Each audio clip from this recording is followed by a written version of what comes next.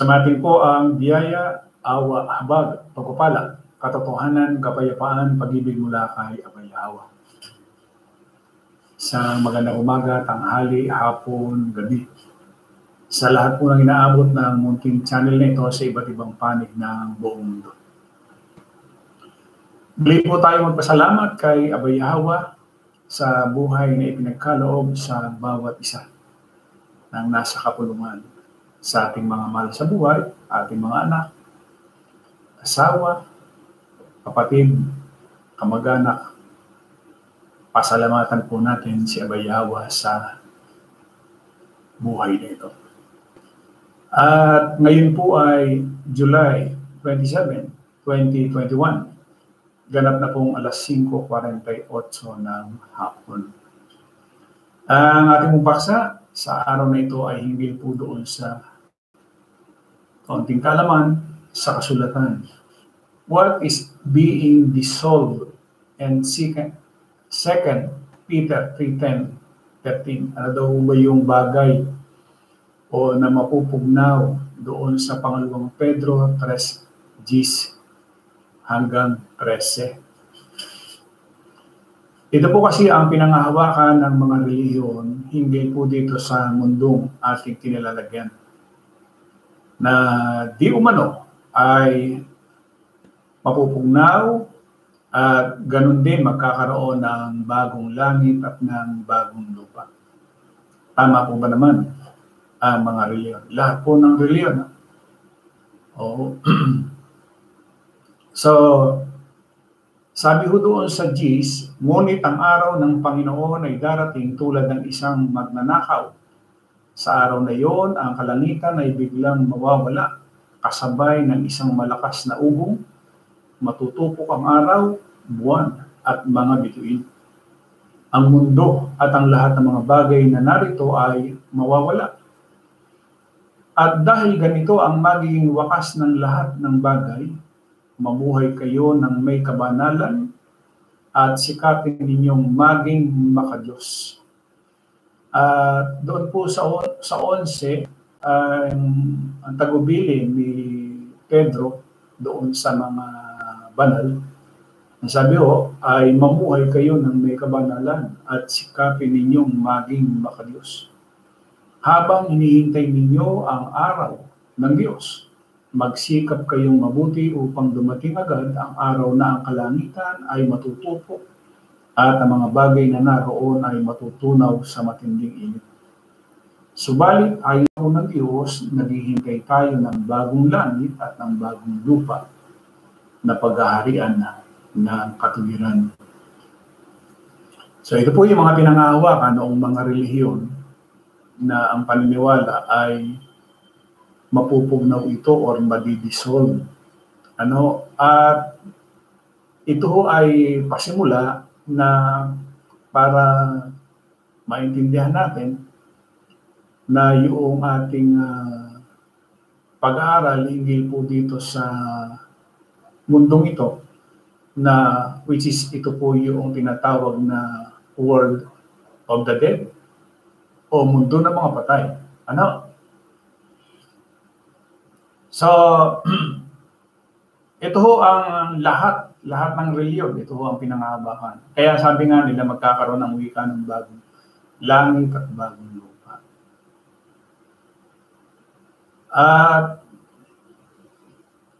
lahat ng reliyon, yun po ang pinaniniwalaan. Pero tama po ba naman? Yan. Doon sa Mateo 5:17, sabi niya, huwag ninyong isipin na naparito ako upang ipawalang saysay ang kautusan ni Moises at ang isinulat ng mga propeta. Naparito ako upang tuparin ang mga ito. Sinasabi ko sa inyo ang totoo, hanggat may langit at may lupa, kahit ang kalit-litang bahagi ng kautusan ay hindi mawawala ng kabuluhan hanggat hindi natutupad ang lahat. Dito naman sa ang Biblia, Huwag ninyong isiping ako'y naparito upang sirain ang kautusan o ang mga propeta. Ito tinutukoy po rito yung Old Covenant o Books of Old Covenant or yung matandang tipan. Ano? Yung kautusan o mga propeta, tinutukoy na mga aklat ng lumang tipan. Ano? Ako'y naparito hindi upang sirain, kundi upang ganapin. Sapagkat katotohanan sinasabi ko sa inyo, hanggang sa mga wala, ang langit at ang lupa, ang isang tuldok o isang pudlit, sa anumang paraan ay hindi mawawala sa kautusan hanggang sa maganap ang lahat ng bagay. So may banggit dito hanggang sa mga wala ang langit at ang lupa. Yan. Dito tayo magpo-focus. Di ba?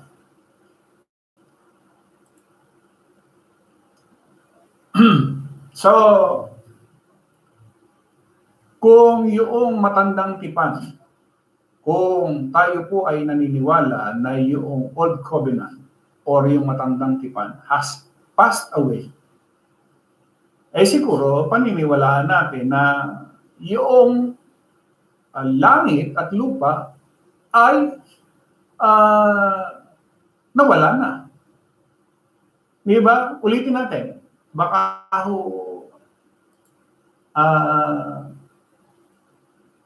ayan na. Kasi ang dami nagbabasa ho nito. Ultimong saksi ni YAHAWAH, ADD, INC. Di ba? O, tingnan ninyo. Huwag niyong isiping ako'y naparito upang sirain ang kautusan o ang mga propeta pertaining the Old Covenant books.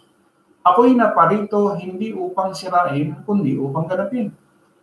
Sapagkat katotohanan sinasabi ko sa inyo, hanggang sa mga wala ang langit at ang lupa, ang isang tundok o isang pudlit sa anumang paraan ay hindi mawawala sa kautusan hanggang sa maganap ang lahat ng bagay. Tanong, nawala na ho ba yung langit at lupa?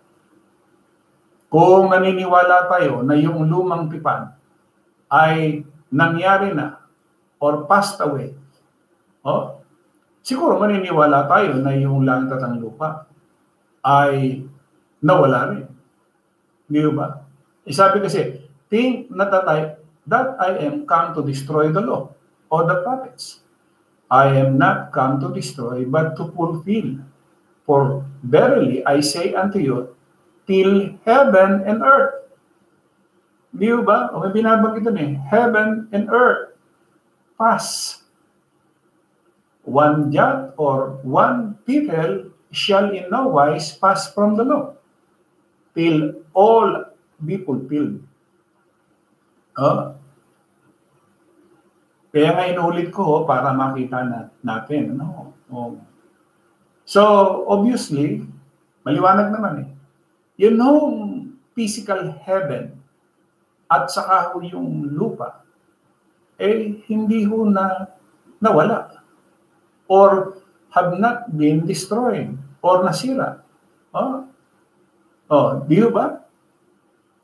Kasi sabi niya, YAHWH did say until heaven and earth pass away. Eh hindi daw ang wika mawawala. Mali bang mawala ang langit at ang lupa? So, kung naunawaan po natin o naiintindihan natin, na yun pong heaven and earth as literal, physical heaven and earth, ibig sabihin ho, yung lumang tipan is still in effect.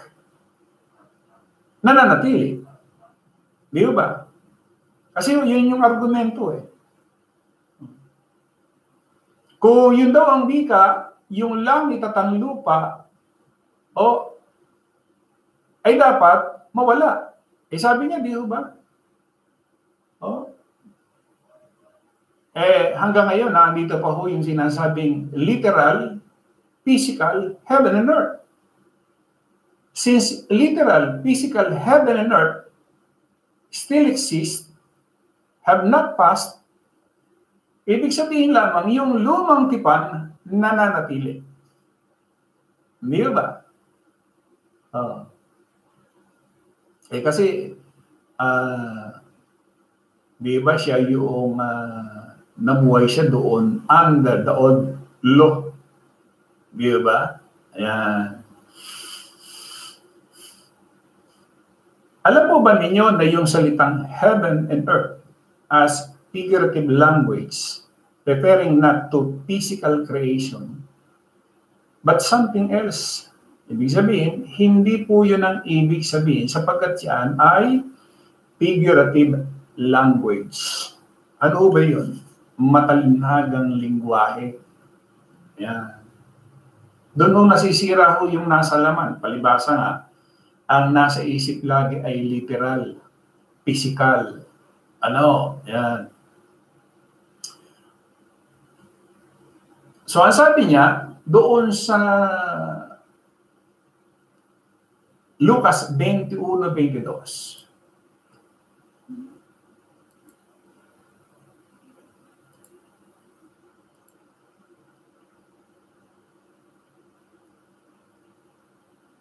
Sapagkat ito ang mga araw ng paghihiganti upang maganap ang lahat ng mga bagay na nangasusulat. Ayan.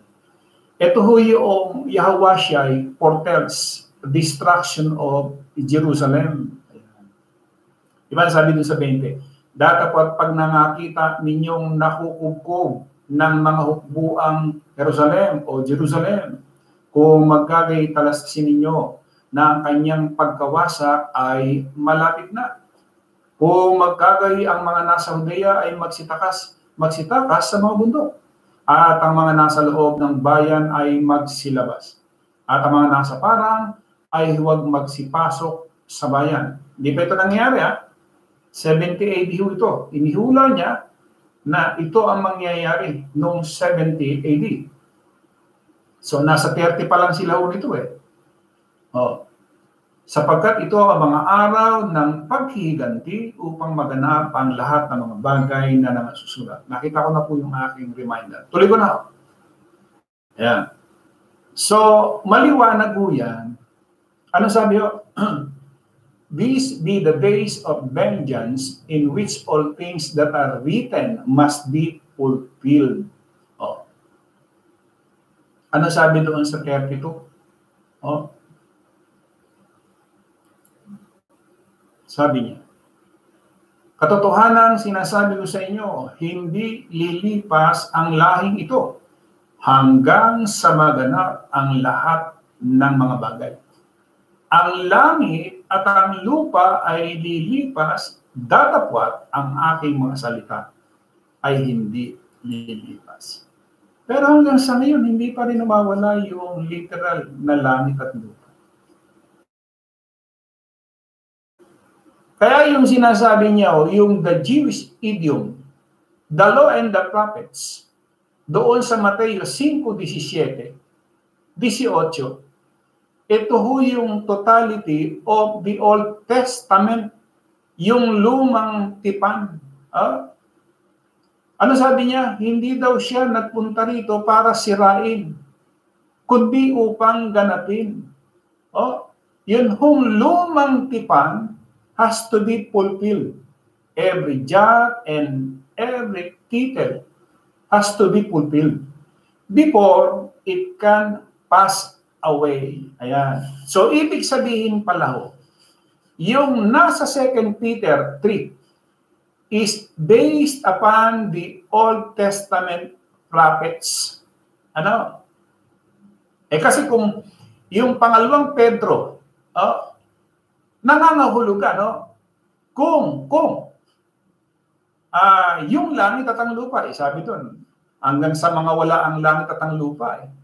Kaso hindi nga nangyari na mawala yung langit at lupa. Ano ho yun? Ayan. Di ho ba tayo ay nasa bagong tipan? Ibig sabihin, kung tayo ay nasa lumang tipan,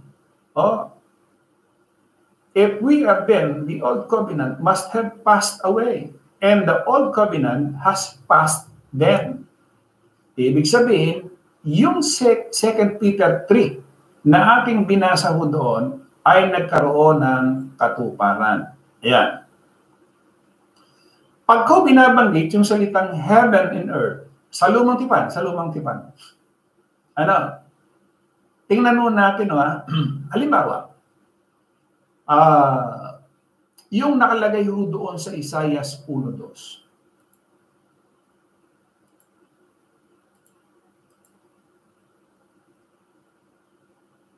Dinggin mo o langit at pakinggan mo o lupa, sapagkat sinalita ng Panginoon, ako'y nag-alaga at nagpalaki ng mga bata at sila'y nangaghimagsik laban sa akin. Ano sabi? Dinggin mo o langit, pakinggan mo o lupa. Sa English. Hear, O heavens, and give ear, O earth, for the Lord hath spoken. O may binabanggit na heavens and earth. Sino ba tinutukoy dyan? Ano? Ito ho ba yung physical creation? Hindi ho. He is speaking to Israel. And who is the witness in Deuteronomy 4:26? Ano sabi ko doon? I call heaven and earth to witness against you this day. Ano ito? Physical creation or old covenant Israel? Naturalmente, hindi ho yan yung physical creation. Ngayon, ibig sabihin lamang ho, yung sinasabi na heaven and earth, na ating nababasa, na sinasabi nga nila na mapupugnaw ang wika, hindi ho pala yan yung literal earth na sinasabi, para makita lang ho natin, kasi ang banggit ho dito sa 148:4-6 ng awit. Tingnan nyo 148:4-6.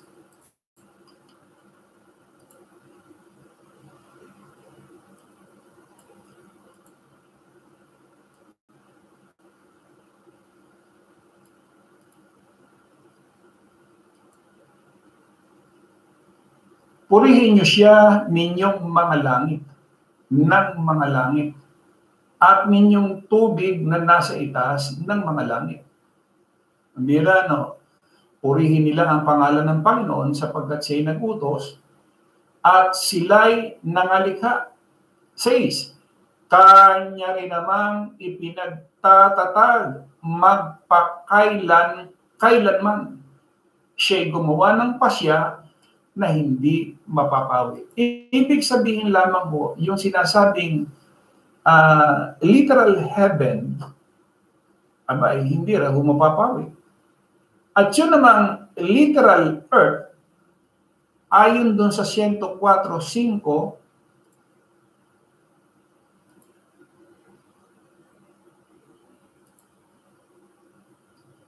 na siyang naglagay ng mga patibayan ng lupa upang wag makilos magpakailanman. Di 2 talata pa lang po yan.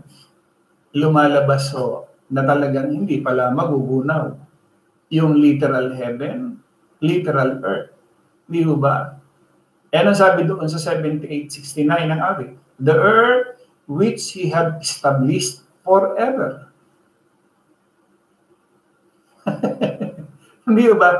Natatawa ako sapagkat ay napakarami yung tao ang napaniwala ng mga reliyon hinggil dyan sa paggunaw nito. Kasi nga di ba nabanggit ko na itong mundong ito ay libingan o yung sinasabi na world of the dead o mundo ng mga patay, libingan ng mga patay. At kaya ho ito, nilikha niya ay para sa mga tao, dito mabuhay, dito panganak, dito mabuhay, and then dito rin mamatay. Ngayon, ang sinasabi ng reliyon, kabaligtaran doon sa nakasulat. Oh? Di ba? Sabi nga, the earth which He had established forever. Tapos, doon sa Genesis 8:21, ang sabi niya,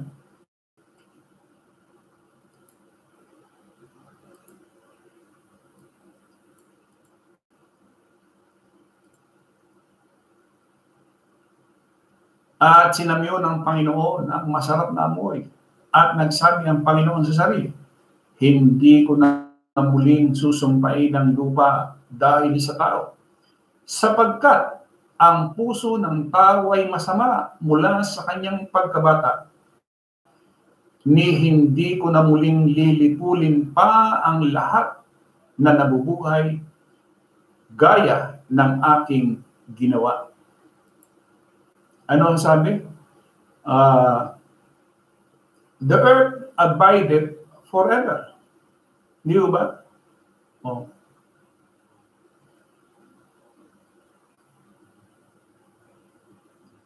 Kung halimbawa, if the earth is to be destroyed, halimbawa, winasa o sinira, aba ay yung sinasabi doon sa 9:7 ng Isaias, ay di magkakaroon na huyo ng ano. Di ba?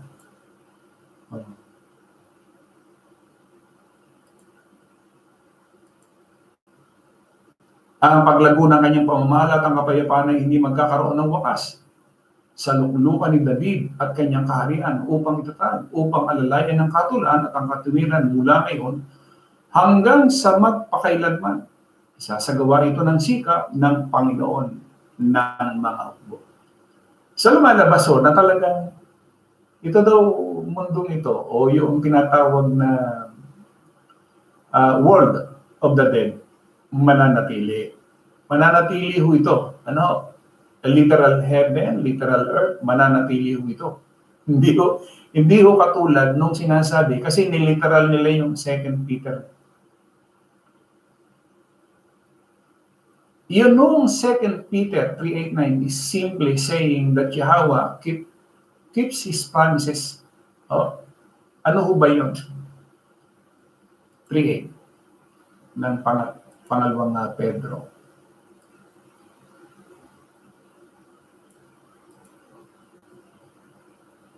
Dapat huwag niyong kalimutan mga minamahal ang isang bagay na ito, na isang araw sa Panginoon ay katulad ng 1,000 taon. At ang 1,000 taon ay katulad ng isang araw.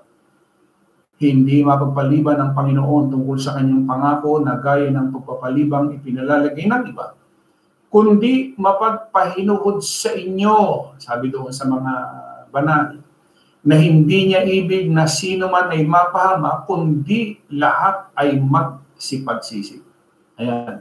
Dito sila nasilo. Yung Diyos. Datapot darating ang araw ng Panginoon na gaya na magnanakaw, na ang sangkalangitan sa araw na yan, mapaparan nakasabay ng malaking ugong at mga bagay sa langit ay mapupugnaw sa matinding init. At ang lupa at mga gawang nasa lupa ay masusunog.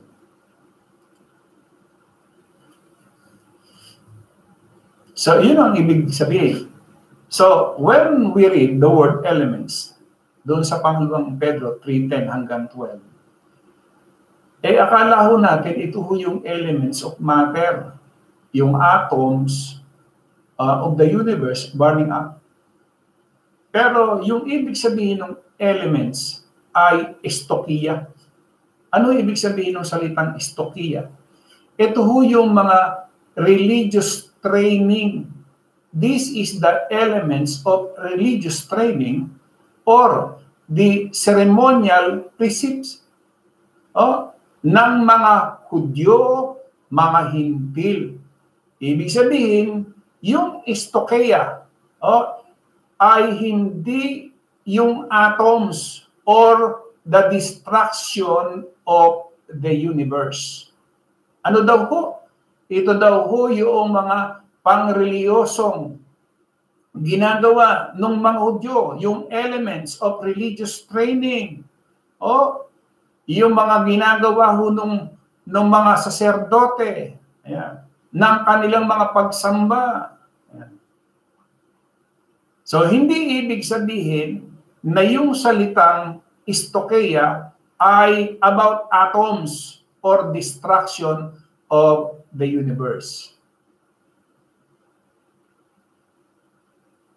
Kasi kung babasahin halimbawa natin, bagay isang araw ito,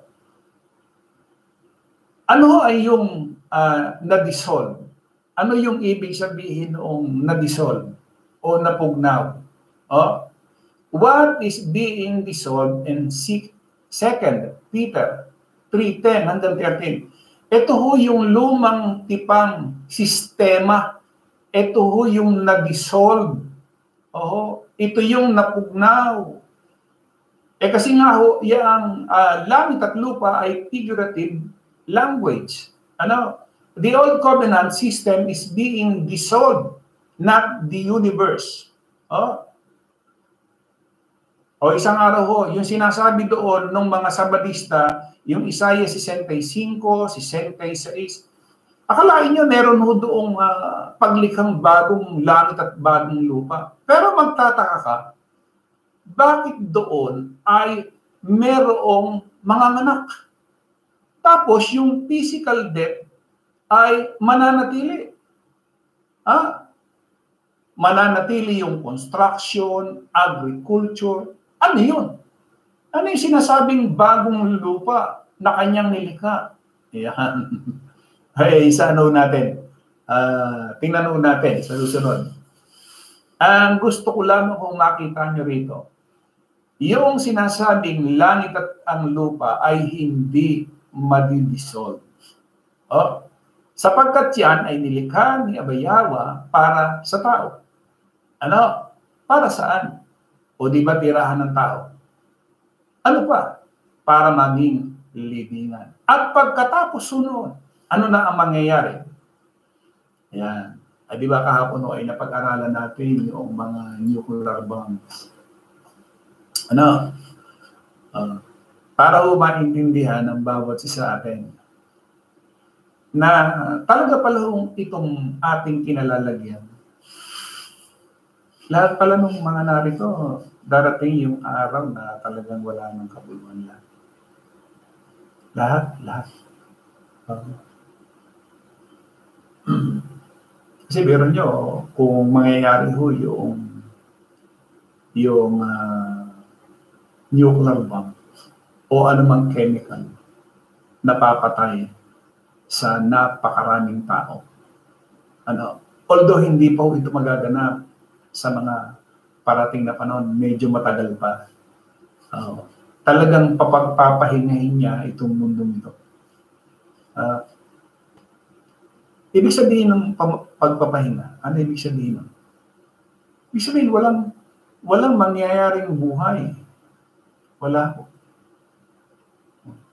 Mananatili siya. Existido siya, pero wala nang buhay. Kasi libingan nga ng mga patay. Di ba? At may panahon na ibinigay si YAHWH. Medyo matagal pa nga lang. Kasi kung ating titingnan yung ating panahon natin, nasa 6,000 taon pa lang tayo. Mahigit 6,000 taon. 4,000 pamula doon ng paglikha hanggang doon sa Kristo, at pagdating doon sa Kristo hanggang sa panahon na ngayon, 2021, ang kwentada po niya nasa 6,000 taon pa lang. Hindi milyon hindi milyon. Yan pa, isa pa rin yan doon sa maling pananaw ng marami. So, dito makikita natin, may panahon talaga na itong mundong kinalalagyan natin sa ngayon, pamamahingahin na ni YAHWH ito. Wala na ho. Yung sinasabi nilang pagkagunaw, hindi mangyayari. Dahil meron pa siyang layunin. Yan na nga, yung maging libingan ng mga patay. Itong mundong ito. Pero yung sinasabi nilang pagkagunaw, wala. Kasi nga, yung sinasabing langit at ang lupa, meaning yung Old Covenant. Oh. Kaya nga ako doon sa 5:17. Ayan o.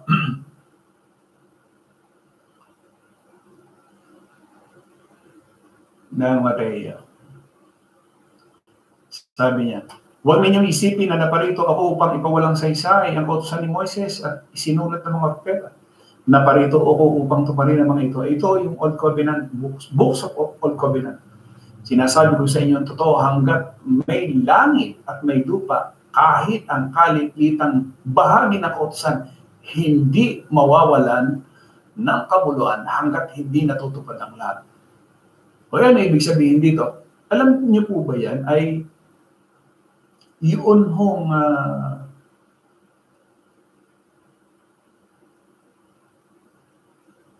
lumang tipan. Ano? Oh. Teka.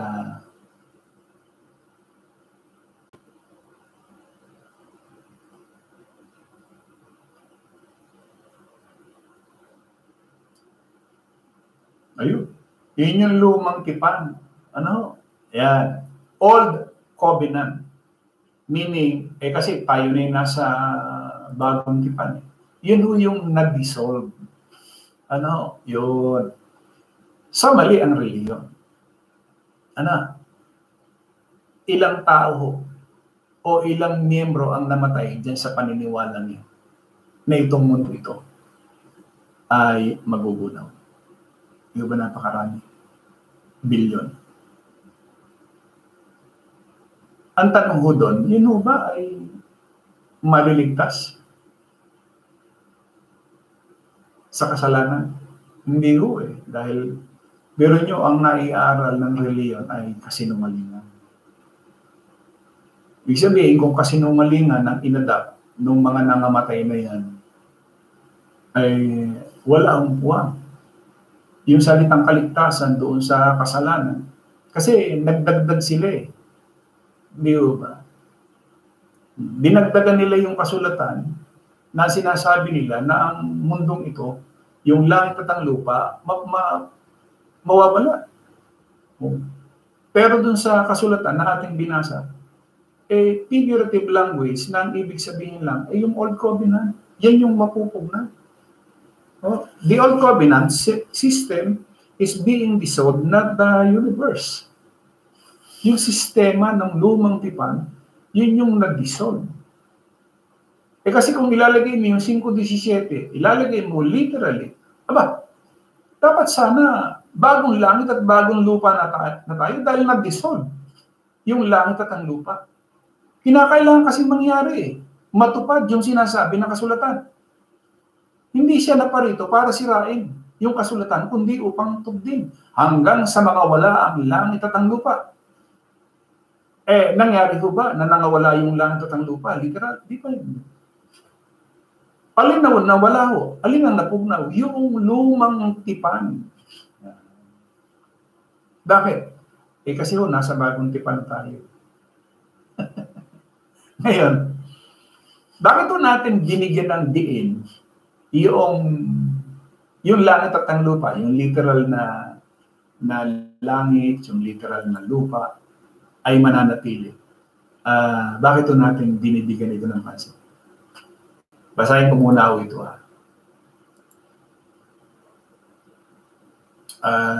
Ecclesiastes 1:4. Basahin ko lang. Isang sali ng lahi ay yumayaon at ibang sali ng lahi ay dumarating. Ngunit ang lupa ay nananatili magpakailanman. Liwanag. Yan, nakaletra o yan, na yung lupa mananatili magpakailanman. Sa paniniwala ng saksi ni Jehovah, itong lupang ito yung paraiso. Samantalang sinasabi ng kasulatan, itong lupang ito ay mundo ng mga patay. Ano yun ba? Ilang bilyon ang napaniwala dyan sa aral na yun. Na pakarami. Pero mo, yan lamang, yung aral na yan, yung doktrinang yan lamang. Dami na paniwala. Ang daming natakot. Ginawa nilang, ano yan, intimidation or panakot doon sa kanilang mga miyembro. Nakita niyo po mga kapatid, ang wika nila, sabi ng mga mangaral. Yung lupa at langit, o langit at lupa ay mapupugnaw. Kinakailangan makasama kayo doon sa bagong langit at bagong lupa. Samantalang si Isaias, nag-create siya ng bagong langit at bagong lupa. Bakit may kasalanan pang nakapasok? Hindi ba? Tapos tuloy pa yung buhay. Samantalang sinasabi na yun daw mga banal ay hindi na magkakaroon ng pag-aasawa. Paano nagkaroon yung bagong langit? Si Isaiah, basahin niyo yan. Tapos, ayan para yung 65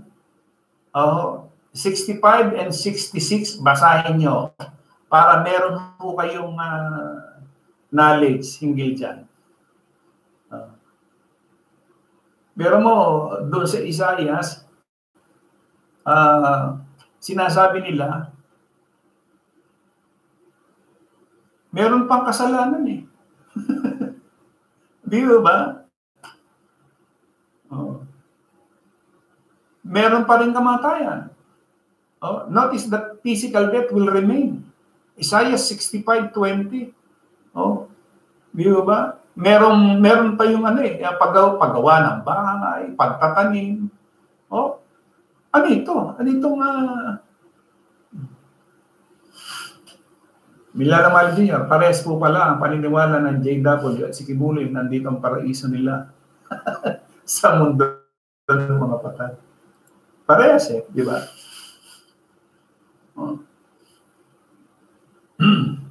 So, liwanag. Di napatunayan na naman ang kasulatan. Pawang kasinungalingan. Yung sinasabi ng mga mangaral. Napakaligato doon sa mga napangaralan.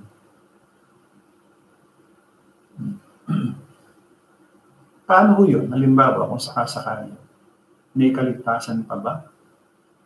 Pakakatandaan ho ninyo, lagi kong binabanggit dito yung Efeso 2:12. Yung dating kalagayan natin na wala tayong Diyos, wala tayong tipan, wala tayong pangako, wala tayong pag-asa, yan ho yung kalalagayan ng mga tao na kapag sila ay namatay nang wala kang Diyos, wala kang tipan, wala kang pangako, kahit na anong gawin mong panalangin dyan, wala na akong saysay. Wala na ako. Miski pa ho yan ay ipagdasal ng isang pare, ipagdasal ng isang pastor, ipagdasal ng isang ministro. Wala ho saysayan. Ibig sabihin, yung kanyang pinamatayan na walang Diyos, walang pag-asa, walang pangako, walang tipan, kinamatayan mo, ay, pero mong namatay kang walang Diyos.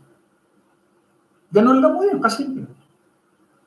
Wala ho dito yung mga seremonya. Di ba sa Katolisismo, pag may namatay na isang Katoliko, di ba idinadaan pa sa simbahan yan yung namatay. And then ipagpapamisa, ipagpapamisa.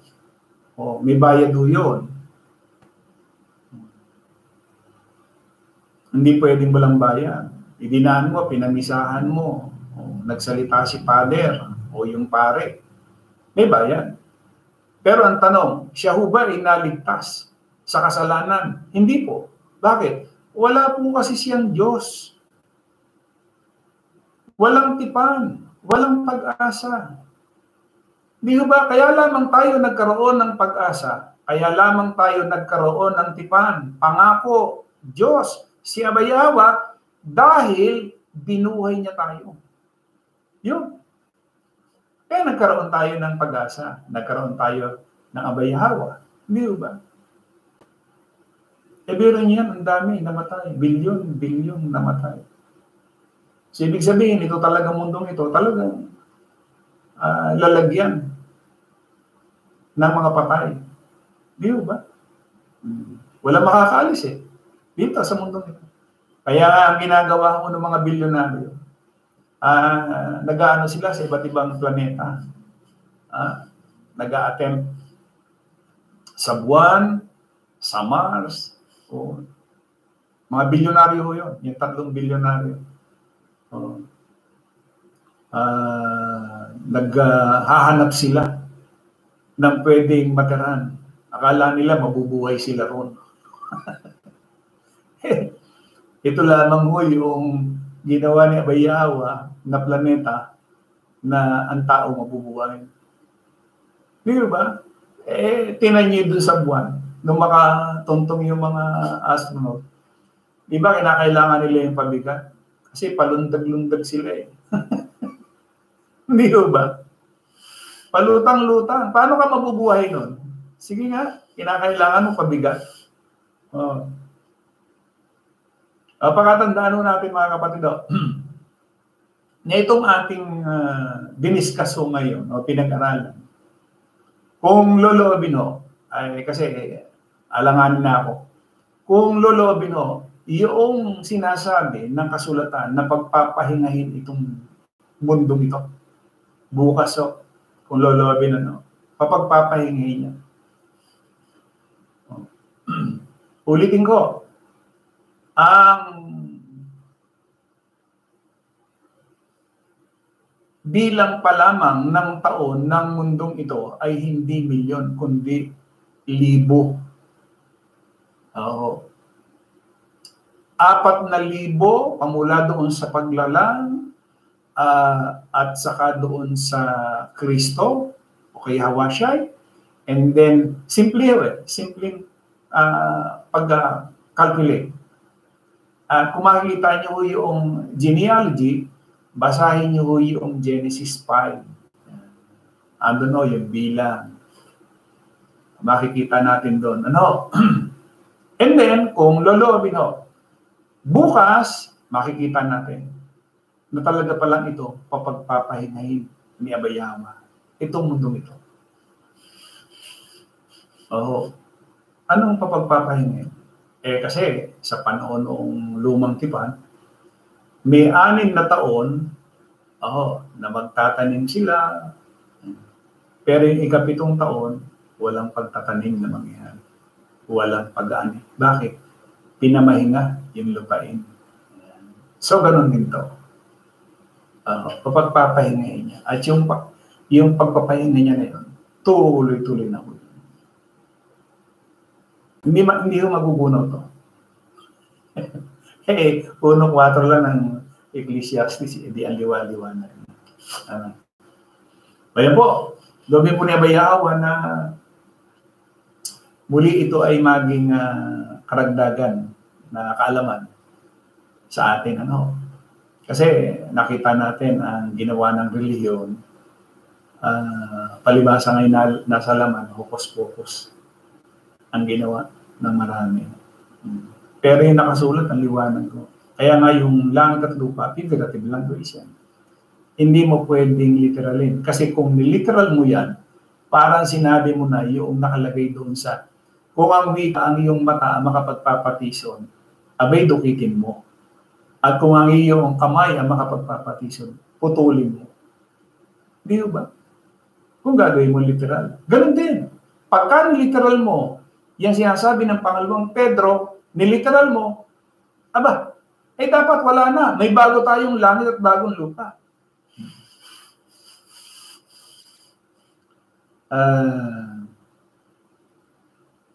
Yun, sabi ni Sister Vivian, Ismita po ang tawag niyan sa Hebrew, Doeman. Pinapagpapahinga ang lupa. Di ba? So, ibig sabihin, talagang may pinapapagpahinga, Bila nawali, totoo po ba ang dinosaur? May extraterrestrial? O ET po ba talaga? May buhay po ba sa ibang planeta maliban sa mundo Earth? Wala Ako, wala akong nabasang dinosaur, letra por letra. Malalaking hayop meron. Pero yung mga inimbento dito mga evolutionist, sila ho kasi yung mga scientist. Kaya nga, isa lang alin ang paniniwalaan nyo? Ito yung mga scientista na hindi naniniwala sa kasulatan, na nag-invento ng mga katakot-takot. Pero yung dinosaur, million years. May inabutan ba tayo? Yung dinosaur, wala tayong mababasa, letra por letra. E.T., extraterrestrial, sa ibang planeta. Wala rin likhang lang yun. Inventor niyan di ba kung may buhay pa sa ibang planeta, di dapat sana ang dami rin ng tao. Nung di ba, sa dami mga mayaman na pwedeng mag-explore, di ba? Pero walang buhay sa ibang planeta maliban dito sa mundong ito. Kaya nga yung aking inihalimbawa sa inyo, patalon-talon ka, kinakailangan mo mabigat na dahil palutang-lutang ka Ayun. So, magandang hapon, Brad Alberto Palado. Sister Cristina Juarez, good PM po, Brad Eman, 3 hearts. Brad Wilfred Bedes, purihin at pasalamatan ang kataas-taasan ng haring walang hanggan ng nag-iisang mga Panginoong ilihim. Walang iba kundi ang banal na ating Abay Hawa. Magandang hapon po, Bro Eman, at sa lahat ng mga kapatid sa kapulungan sa iba't ibang panig ng buong mundo. Chris de la Cruz Kim, hello po sa lahat ng mga kapatid sa kapulungan. At sa lahat ng viewers, hello po kuya, magandang hapon po, walang hanggang papuri at pasalamat po Abay Hawa na dakila at makapangyarihan sa lahat. Lolita Corsiga, parangalan, dakilain at itaas ang banal na pangalan ng ating pinakamamala si Abay Hawa, ang maiwaga, kamangha-mangha, banal buhay at nag-iisang makapangyarihan sa lahat. Magandang hapon po Bro Emmanuel at sa lahat po ng aking mahal na mga kapatid sa kapulungan, maging sa mga viewers. Isang mapagpala at mabiyayang hapon po sa ating lahat. Miglano Manning Jr., pinagpalang aral sa bawat makakapakinig. Parangalan, dakilain at pasalamatan ng katastasan, kabanal-banalang, kapuri-puri at kaisa-isang ilihim na pinakamakapangyarihan sa lahat na si Abay Hawa. Ricardo Quaresma, magandang hapon po, Bro Eman, at ganoon din sa mga kapatid sa kapulungan.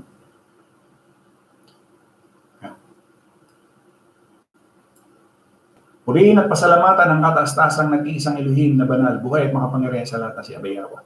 Sir Loren Paulan, magandang hapon po Bro Eman at sa lahat ng mga kapatid sa assembly, purihin at pasalamatan ang nag-iisang ilihim na makapangyarihan sa lahat na si Abay Hawa. Si Kilomali, magandang gabi po sa mga kapatiran kay Abay Hawa. Sister Lore Calderon, magandang hapon po Bro Eman at sa mga kapatid kay Abay Hawa. 3 hearts. Mr. Pasis, magandang gabi po Bro Eman at sa lahat ng mga kapatid sa assembly of Yahawa. Walang ngang pasalamat at papuri sa nag-iisang banal, makapangyarihan sa lahat. Abay Hawa Elohim, Melder. Salamat po Abay Hawa sa magandang aral. Sa araw-araw sa kapulungan. I love you po Brad Eman at sa lahat ng mga kapatid sa Assembly of Yahawa. Likewise bro, Bernadette Ponteres. Joel Suela, 3 hearts. Christine Joy Cariaga, Bro Mike, 3 hearts. Francisco Lopez, magandang hapon po sa inyong lahat. Samuel Tony, magandang hapon po Brad Eman at sa lahat ng mga kapatid sa kapulungan. Purihin, pasalamatan po natin ang nag-iisang makapangyarihan sa lahat na si Abay Hawa. Lolita Corsiga, 3 pangsa. Chris de la Cosquin, tama po kuya, yan po ang paniniwala ng lahat ng reliyon. Kaya sablay silang lahat sa talatang yan, kuya. Sister Regina Makoko, purihin, pasalamatan ang banal, buhay, makapangyarihan, walang iba kundi si Abay Hawa. Magandang hapon mga kapatid.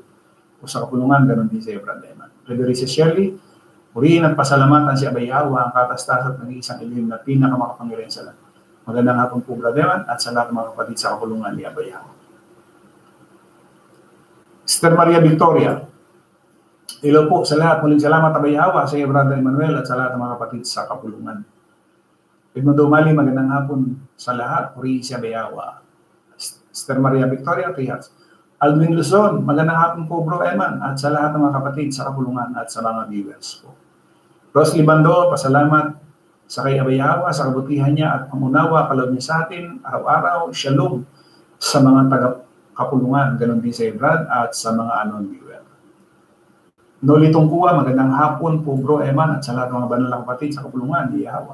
Purihin, pasalamatan ang nag-iisang makapangyarihang Elohim na walang iba kundi si YAHWH. Lolita Corsica, 3 thumbs up. Sister Vivian Mana, shalom po, good PM sa ating lahat. Pasalamat kay YAHWH. Shalom din sa mga viewers natin to daraba abala Elohim.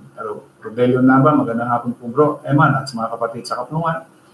Pagdakila, pagwalhati, pasalamat, pagpaparangal sa nag-iisang banal buhay na pinakamakapangyarihan sa lahat na si YAHWH. Fortunato Juarez, pasalamat kay YAHWH. Ganon din sa mga kapatid sa kapulungan at sa iyo din, Brad. Magandang gabi. Lolita Corsica, 3 thumbs up. Kamangha-mangha ang aral ng ating pinakamamahal na si YAHWH. Inikilabutan po po bro, sobrang linaw ng aral.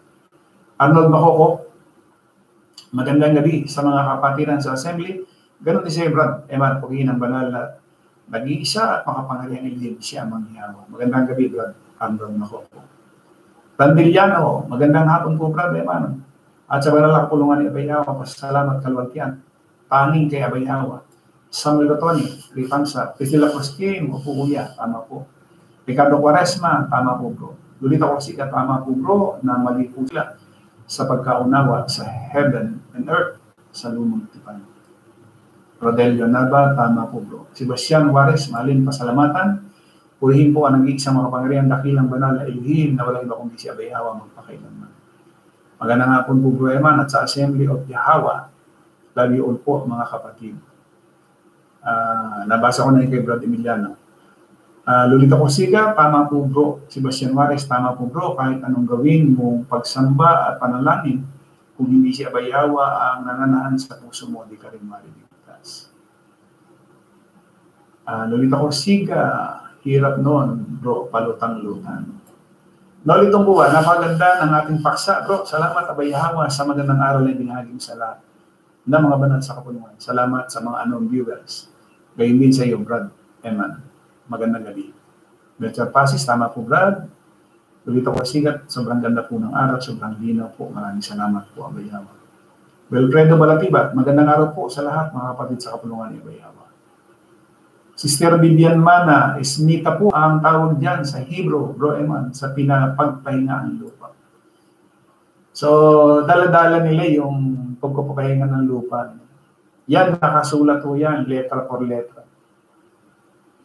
Na merong silang panahon na yung lupa pinapagpahinga. Hindi ka pwedeng magtanim. Siyempre, pag wala kang itinanim, wala kang anin. Talagang totally pahinga. Kananda Bellera, ang ganda po naman ng paksa. Wala internet ulitin ko po. Priscilla Cosquin, po, kuya, tama po, may bayad po. Ganyan po ang style ng mga Katoliko sa tuwing may patay. Dinadala sa simbahan para dasalan, tapos bisikan ng holy water ng pari ang kabaong ng patay. Milano Malo Jr., nag-celebrate po ba si Pablo ng anniversary nung siya itawagin ni YAHWH? Pwedeng not related sa topic. Founding anniversary kasi ng INC now, ang sekta na naniniwala rin na magugunaw ang mundo. Wala eh. Walang sitas, letra na nagsilibra sila nung anibersaryo o yung founding, wala. Sila talaga ang ANC, nagsisilibra sila ng founding kasi sila yung nag-found niyan, nagtayo. Di ba? So wala. Lolita Corsica, mayroon po doon bro. Tumira silang planeta kung isipin pa lang. Sebastian Juarez, ganda po ng paksa, malalim ang meaning at meron pang unawa ni YAHWH. Wilfredo Balatiba, tama po Brad, Eman, Papuri, pasasalamat sa ating Elohim na si YAHWH. Sebastian Juarez, mahirap po talaga tumira sa ibang planeta. Iba po ang klase doon, hindi po patulad dito. Tsaka abnormal ho eh. Biro mo, palutang-lutang ka. May mga pabigat na ho yan ha. Loren Paula, maraming salamat, YAHWH, sa napagandang araw ka din sa iyo. Priscilla Cosquin, thank you po, palagi kuya sa everyday mong pupong pangaral sa amin ng banal na araw ni YAHWH. Ganda po palagi ng topic, may natutunan kami, palagi, ingat ka po, palagi kuya, maraming salamat. YAHWH. Salamat, Sister Priscilla Cosquin. Sister Joel LD, 3 hearts. 31 yung ating anon viewers. Tingnan po natin doon sa GC. Sino po ba nasa GC? Sister Maria Victoria, si Brad Melchor, si Brad Joel, Brad Wilfredo, Bedes, Lolita Corsiga, Dani Puso, Rose Libando. Di po ba, Brad, hindi na pwedeng ipanalangin ng patay o malapit ng mamatay para daw tumanggap sa kanya? Regarding doon sa, halimbawa, may mga ganyan nung pangyayari. Noong ako ay nasa relihiyon pa, may tumawag sa akin na nakiusap kung pwede ko raw ipanalangin. Yun hong parang agaw buhay. Agaw buhay na ho. Magulang niya.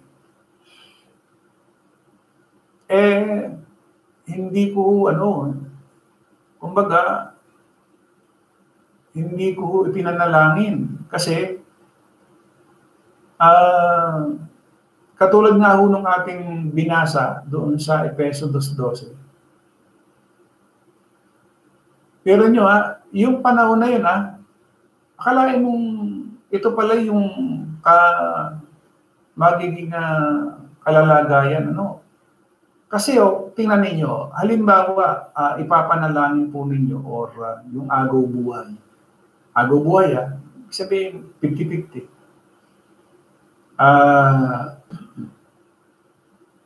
Kung halimbawa yung taong yan ay isang makasalanan or nagkasala or sumasamba sa Diyos-Diyosan. So alam natin, pagka sumasamba sa Diyos-Diyosan, meaning wala yan Diyos. Ibig sabihin, wala ho yung pangako, wala ho yung pag-asa, wala ho yung tipan. Ipapanalangin mo ngayon. Ibig mong ba sabihin yung panalangin mo pwedeng mangyari na mabsuelto siya doon sa kasalanan? Hindi ho. Kasi doon sa Ezekiel, meron banggit doon mo Hindi niya nakikita yung mabuting ginawa mo. Ang nakita niya, yung kasalanan mo bago ka namatay. Yan mabigat. Ibig sabihin, bago ka dapuan ng kamatayan, ano ba? Ikaw ba'y nagpapatuloy sa paggawa ng mabuti? O ikaw ay namatay doon sa paggawa ng masama? Pero mo, hindi niya tinitingnan yung mabuti mong ginawa Ang titingnan niya, yung kasamaan na ginawa mo. Matindi, wala ho tayong magagawa. Talagang gano'n yan ay damdaming panglaman. Siyempre, kung halimbawa, kamag-anak natin, yung agaw buhay. Siyempre, gusto natin kahit paano, di ba yung sarili yan, pinatatanggap? Di ba yung mga pare? Di ba agaw buhay, patatawag ng pare? Sasabihin ng pare, doon sa agaw buhay. Minsan, hindi na nakapagsasalita, agaw buhay na Ang gagawin na lang ng pare, pagdadasal na lang. Para saan? Doon sa kasalanan niya, napatawarin siya. Hindi yung mangyayari yun. Si Abraham na magitan sa Sodoma at Gomorrah. Diba? Nakipag-bargain pa. Ang siste ay hindi napakiusapan ni Abraham si YAHWH. Sabi niya, kung may makita kang banal, hindi ko gugunawin yan. Diba? Nagtawaran pa nga, diba? Tumawad pa ng tumawad si Abraham Hanggang sa huli, wala talaga. O ano nangyari? Hindi lang Sodoma at Gomorrah, may 3 pang syudad na ginunaw siya. Ganun Ibig sabihin, talagang malinaw pala yung kasulatan na alam natin kung ang isang tao ay maliligtas o hindi, o ligtas o hindi sa kasalanan. O let's say halimbawa yung agaw buhay ay sumasamba sa Diyos-Diyosan. Ang timano yun, makahahatol ka. Di ba sinasabi ni Pablo yan doon sa Corinto? Hindi hahatulan natin yung mga anghel. Hindi yan yung anghel na kasama ni YAHWH ngayon. Yun yung mga pastor, yung mga ministro. Sabi doon sa mga banal, hindi ba ang wika? Hahatulan natin yung mga anghel. Ano yung mga pastor? Pwede ka pumatol eh. Di ba? Naligtas ba yan sa kasalanan? Hindi. Namatay yan na sumasamba sa Diyos-Diyosan. Ano sabi niya? Pagka ang tao walang Diyos, ibig sabihin, kung wala kang Diyos, patay ka. Di ba? Spiritualidad ka na eh. Tapos, namatay ka physically, tuloy-tuloy yun. Di ba? Maliwanag yan. Teka, ang dami na ito si Bastian Juarez. Teka, tanong ko lang po, Brad. Ayun, nasagutan natin. Hindi na dapat. Wala ho tayong kapangyarihan para i-reverse yung kung ano man yung naging hatol niya. Si Bastian Juarez, nagdadagdag ang mga reliyon ng letra o salita na di naman nakasulat sa kasulatan. Mga gawa-gawa nila ay walang tama sa kasulatan dahil kung ano lang po ang nakasulat sa kasulatan ay di na madagdagan. Lolita ko sila, hindi rin po didinggin. Si Bastian Juarez, nagdadagdag ang mga reliyon. Teka. Hindi ko salaga, good day po sa lahat ng kapatid kay YAHAWAH. Ganyan din kay Bro Eman, ganyan po. Lagi siya YAHAWAH. Di po maintindihan, sabi ni Brad Sebastian, at di po maintindihan ang reliyon ng kasulatan dahil para lang po ito sa mga banal. Rosely Bando, hindi po ba kasalanan kung ginawa na yan ng isang nakakilala kay YAHAWAH? Marahil doon sa kasalanan ba, halimbawa, kasalanan ba na ipanalangin mo yung para bang hinihingi mo? Yun nga, ang naging halimbawa ko dyan, yung kay Abraham. Diba? Hindi naman kasi pinakinggan si Abraham. Pero ibig sabihin, nagkasala ba si Abraham? Diba? O ganun lang yan. Halimbawa, kung hindi mo alam na yan pala ay hindi mangyayari, wala namang ano. At least nalaman mo ngayon na wala palang kabuluhan yun, yung gagawin o yung ginawa. Wala pala. At kung halimbawa man, may binabanggit ko sa doon sa unang buwan, meron daw kasalanan na ikamamatay at merong kasalanan hindi ikamamatay. Marami dyan ang naguluhan at hindi naunawan. Pero ano ba yung kasalanang hindi ikamamatay? Yung kasalanang hindi ikamamatay, yan po yung napagsisihan. Diba, nagkasala ka, nagsisi ka, o hindi mo ikamamatay. Ano naman po, Brad, yung ikamamatay? Yan po yung kasalanang hindi ka na nagsisi. Inaabot ka na ng kamatayan. O yun, ganun lang kasimple yun. Ang daming paliwanag ng reliyon dyan. Kesyo, namusong sa espiritu. Hindi o, yung kasalanang hindi ikamamatay, ibig sabihin, ay napagsisihan nyo. O kaya hindi siya inabot o ikamamatay. Yun namang kasalanang ikamamatay, abay hindi nagsisi. Yun o, yung kasalanang ikamamatay. Ang kabayaran ng kasalanan ay kamatayan. Once hindi ka nagsisi, ikamamatay mo yun. Nagsisi ka, hindi mo ikamamatay. Nagsisi ka Nanumbali ka. Di ba? Ganun lang. Ganun lang kasimple yung nakaletra, nakasulat. Si Bastian Juarez, di ka po mamamatay spiritual kung nakasunod ka sa kasulatan at may unawa at spirito ka na YAHAWAH. Which nila ko skin. Daming cancer, daming heart. Talagang ko na si Sister Chris.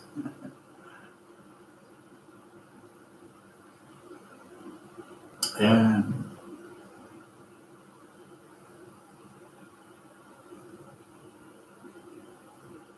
Ayun. Siguro maraming mga kapatid tayo hindi nakaabot dun sa ating live. Makaka-ano naman ito doon sa YouTube.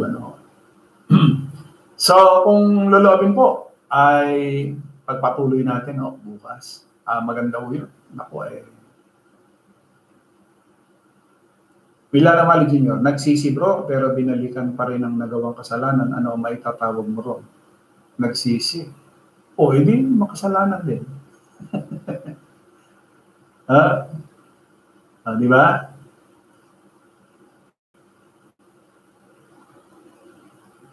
Kasi yung salitang nagsisi, hindi kasi dapat yan action, with action. Kasi pag nagsisi ka, hindi mo dapat balikan. Pero kung yung salitang nagsisi, sa bibig lang. Parang lang yan, yung pagsisisi mo sa iyong lips, lumalabas pa imbabaw yun. Para ba nga nangyari lamang, hindi ka naman talaga bumalik doon sa iyong nagawang kasalanan, kundi patuloy ka lang na gumawa ng kasalanan. Yung pagsisisi mo sa bibig lang.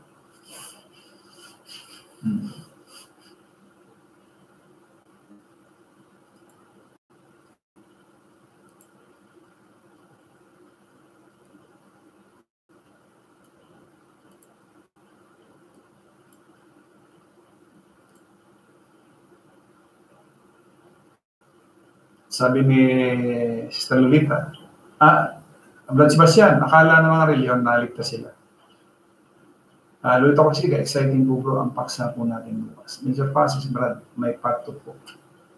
Inano ko lamang yung na talagang yung sinasabing langit at lupa, talagang hindi mabubunaw na katulad ng sinasabi ng mga reliyon.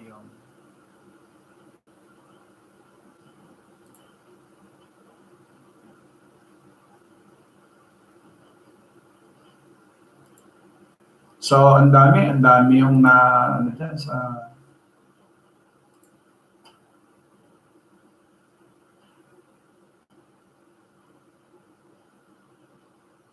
ito nakalagay dito kasi sa Ezekiel, ang sabi niya. 18:20, sabi niya, ang kaluluwa na nagkakasala, mamamatay. Ang anak ay hindi magdadanas ng kasamaan ng ama o magdadanas man ng ama ng kasamaan ng anak. Ang katuwiran ng matuwid ay isa sa kanya at ang kasamaan ng masama ay isa sa kanya. Ang liwanag Pero mo, letra ito, yung daw katuwiran ng matuwid isa sa kanya at ang kasamaan ng masama isa sa kanya. Tapos ipapanalangin mo. Wala.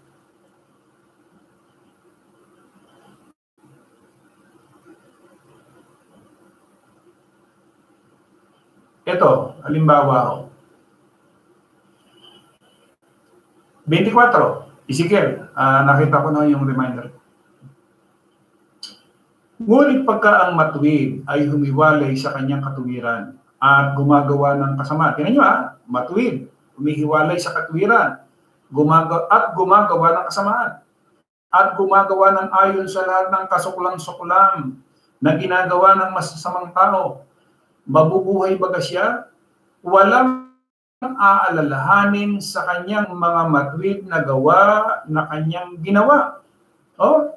Sa kanyang pagsalangsang na kanyang isinalangsang at sa kanyang kasalanan na kanyang ipinagkasala sa mga yaon ay mamamatay siya. Matindi. Pero mo yung ginawang mabuti, hindi aalalahanin. Hindi, wala ko tayong magagawa. Yan yung nakasulat, nakaletra. O yan po mga kapatid, abangan po natin yung ating kasunod doon yan, kung loloobin. Yung lupain na ipapagpapahinahin. Talagang makikita natin na napakabuti ni Abayaw na ibinuka sa atin. Nagbukas siya ng pangunawa para maunawaan natin yung mga bagay ng banal na kasulatan. Napakabuti ni Abayaw. Sabi ko nga sa inyo, sobra-sobra ang papuri na talagang walang kasing buti ni Abayaw. Bayan po mga kapatid, loobin po ni YAHWH na tayo po ay magkipakita ulit bukas. Muli, sumatin po ang biyaya, awa, habag, pagpapala, katotohanan, kapayapaan, pag-ibig mula kay YAHWH. Sa magandang gabi. sa bawat isa. Maraming pong salamat sa lahat ng nasa kapulungan.